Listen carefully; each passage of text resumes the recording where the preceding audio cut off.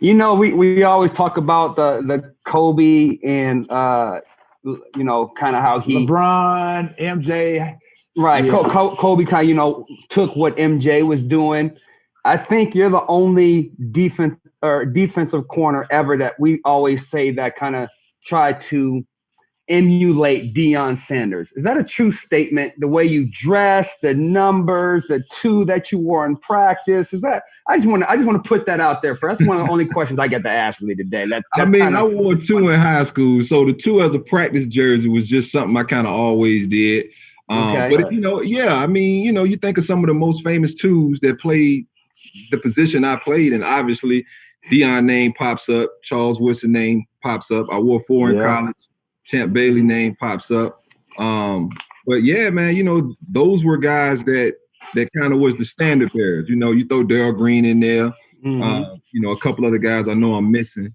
But just, you want to try to take a little bit of everybody's game just to try to put in your own. And, I absolutely try to take as much of Prime and a little bit of Champ and Seawood, C. Green and, Aeneas and all these, great players, just tried to take what I could get from them and try to put it in my game. So, I think I took that Deion Sanders prime time in Atlanta and ran with it, especially getting that 2-1 down there. Right. And for the fans out there that don't know, the reason we're talking about him wearing number 2 in practice because corners can't wear a single digit in the game. So what players do, they kind of like to wear during their practice jersey, they'll put on their single digits in practice and they'll rock them like that because they can't wear them in the game. So for all the fan base out there wondering about the number 2 and what that means for guys to wear them in practice, that's why, it's kind of a big deal. It is.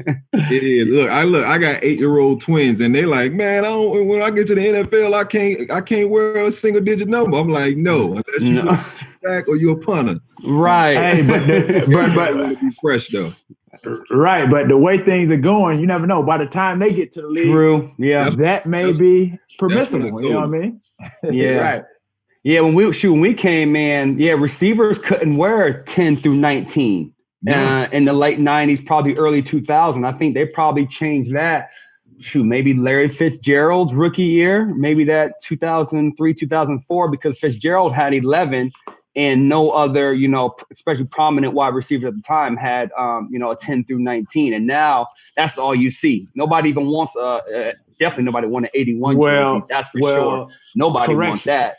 Correction. Keyshawn had 19. Yeah, but Keyshawn was getting fined, I remember. Yeah, he couldn't wear it. He couldn't wear it. What I heard was Keyshawn would write a check at the beginning of the season and say, I'm wearing 19 every game. At least that's the myth that I always heard. Oh, wow. It was illegal. It was because again, you had to have on the roster, you had to have 80 through 89 full, the tight ends. It had to be in order for that to happen. Gotcha. Oh man, this is news to me. Man, I'm getting educated on my own show. We don't educate you, dog. You know what I'm saying? We got you. I had no idea that didn't know that was a thing. I knew that obviously there's numbers designated for a position, but I didn't know that you really couldn't wear a particular number outside of your position. Yeah. Wow, that's crazy. Well, yeah. So D-Hall, I know, you live in Virginia area now. You're from the Chesapeake, Virginia area. You were talking about your high school career a little bit. Take us back to high school. Start us out because you were on the offensive side of the ball as well, right? You were great with the ball in your hands. Of course, and that translated over to college, of course. But take us back to what Deep Creek High School, the superstar you were at the high school level. Well, I went to Deep Creek High School down in that Chesapeake, Virginia area, 757 area. A lot of great football players, basketball players, Allen Iverson, Michael Vick, Joe Smith, overall pick out of Maryland. Didn't turn into a superstar player, but we just coming from that area, it was always guys who had made it big. Bruce Smith, was another name. Kenny Easley, and just seeing those guys from a distance, man, as a young kid growing up, it just always gave you the motivation that, man, I can make it. If I made it from 30 minutes up the street, if Mike Vick made it from 45 minutes up the street, why can't I make it? And so it really gave us,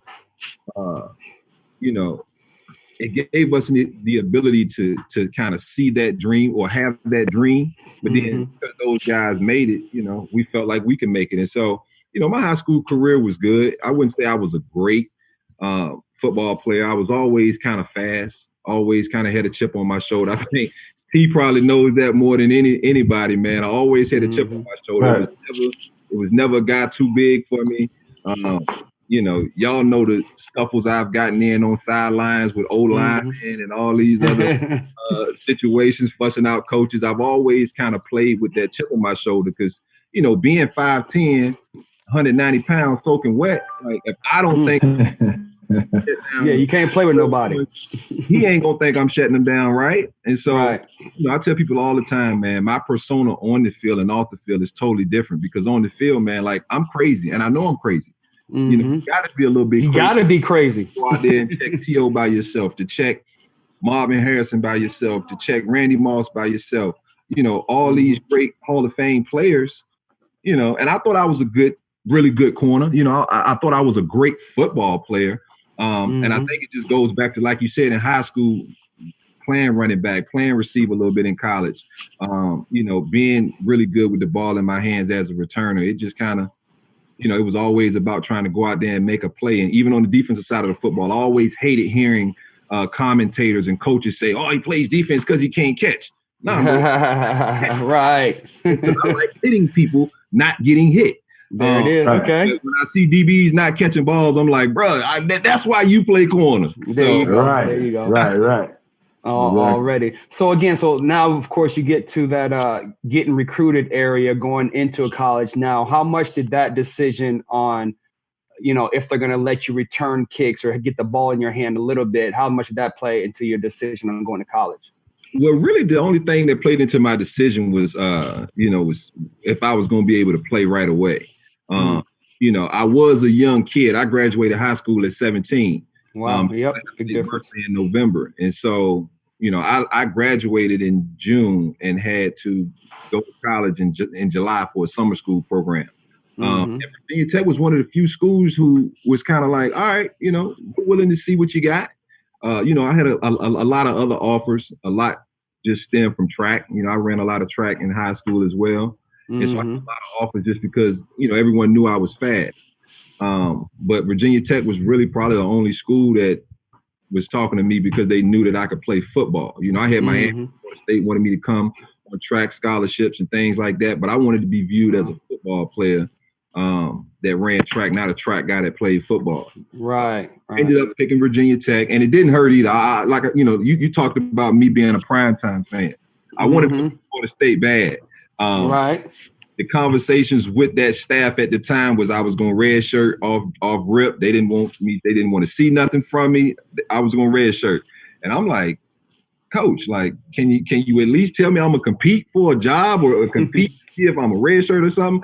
And so, that recruiting process was pretty easy for me because, having Virginia Tech play Florida State in the national championship the year prior, it was kind of a no-brainer. I got to stay in state, and then they started kind of pitching the, if we stay in the state of Virginia, if Virginia kids stay in state, we got a chance to beat teams like Miami and which, we did beat those guys a couple times. And as you guys know, they weren't lacking talent, man. One year we beat them 9 first rounders. I played the secondary that had Ed Reed, Mike Rump, Philip Buchanan, Jermaine Lewis.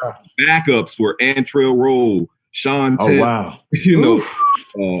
It was just a stacked team beyond. Shockey was out there, one tight end, and his backup was Kellen Winslow, who probably ran our team. You could imagine. Already. Well, shoot, I guess you made the right choice. You're now in the Virginia Tech Sports Hall of Fame, so congratulations on that as well, man. Thank you. Also, obviously you said you were obviously known for being fast. Did you consider running on the track team? I ran a little track one off season at Tech. It just was too much. It was just a whole lot. Being in college, I wanted to enjoy the experience. Right. So I was having to go to spring practice and go to track practice. I saw the results that spring. I ran 4.15, and I think that's when a lot of started to really notice. Well, I mean, that was a handheld time, and Virginia Tech has a myth of having the fastest times in the country. A couple of years earlier than that, Mike ran 4.2 something. And so We are fast. I don't quite know if we're that fast, but right. What events did you run? 100, 200? Yeah, I was a sprinter, so I ran the 100, 200. Yeah, okay. I only got to run indoors, so I only ran the 60.